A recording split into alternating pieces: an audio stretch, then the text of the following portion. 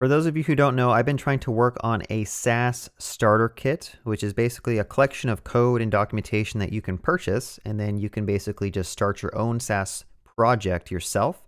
I have everything kind of built into it out of the box, such as emailing, authentication, authorization. I plan to add organizations to it as well. But one thing that you'll probably end up needing if you're building a SaaS product is the ability to write documentation. So if I go ahead and click View Purchases, that'll take us to the documentation guide of this starter kit, where you can actually write the documentations using Markdown.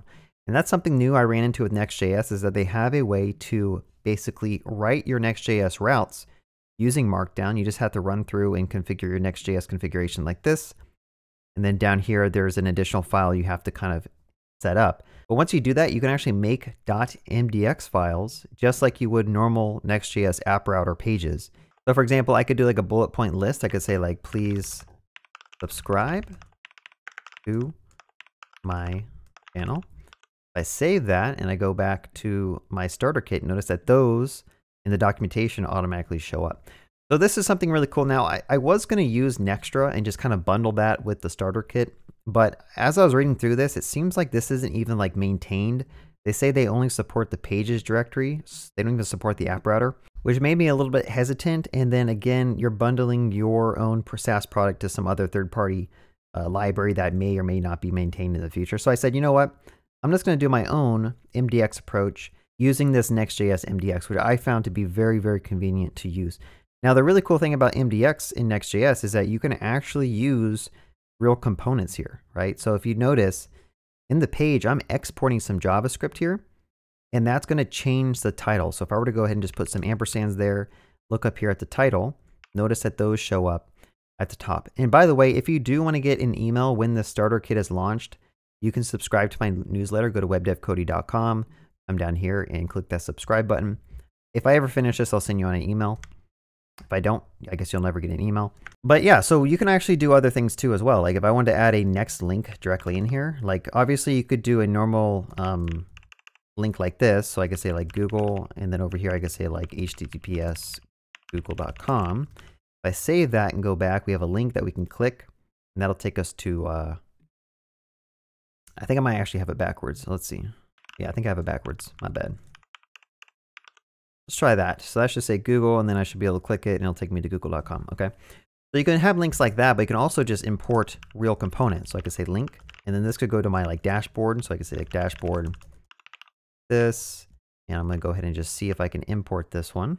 Importing is a little weird because it's not TypeScript. You actually have to like manually import stuff, which kind of sucks. But now if I go over here, you see that it says dashboard. I click it. It's just the next link, just like you would with normal Next.js. And the beauty of this is that you can build whatever component that you want. Let's say you wanted a component that allowed people to generate API tokens directly here in your documentation. You can just import that component and it'll just work. So this is really powerful, especially when you're building out documentation, because it helps you write the documentation faster. Markdown is by far like the standard way to write documentation and just like blog posts and other things like that. So that's a benefit, but then the ability to sprinkle in your React components or Next.js components just makes it that much nicer.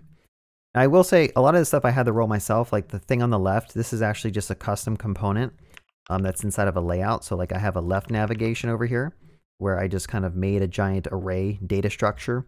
So it's a little bit more manual process than if I were to find like an actual like documentation library I could hook into it. But for the most part, I mean, this works. And then over here, these quick links, this is something I had to build custom as well, where if I go over here to right navigation, it's simply just looking through the page, finding all the H2s, and then just converting them to like links that you click, and those will take you to anchor tags, right? So again, this is all a work in progress, but I do plan to basically walk you through, if you do purchase the starter kit, how to set up all your different OAuth providers, Google, GitHub, how to set up R2 for your file storage, Stripe for your payment gateway, Verso for your database, Resend for your emails, and then how to deploy it all out, and then also plan to walk you through the code base in case you're not really familiar with how I have all this code kind of set up. So yeah, be on the lookout. Just wanted to share that with you all. The MDX stuff on Next.js, really powerful, and I highly recommend that you use it in your project, at least if you need to use documentation or blog posts. Have a good day and happy coding.